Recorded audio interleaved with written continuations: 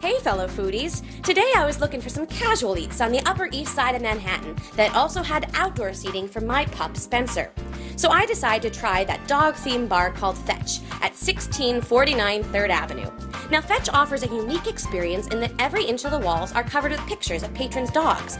They have a pet adoption wall that is updated daily, and even the bathroom is inspired by dogs. So if you love your pup, this may be the place for you.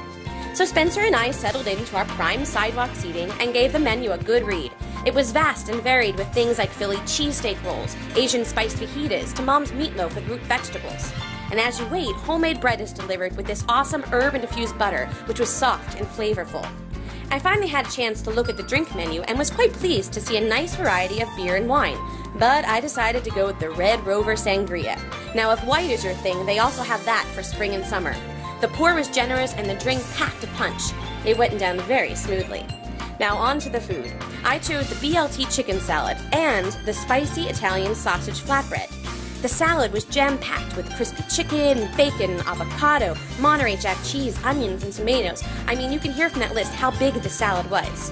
I made one modification and went with the rice wine vinaigrette, and I was happy I did, because it was the perfect blend of sweet and sour and savory.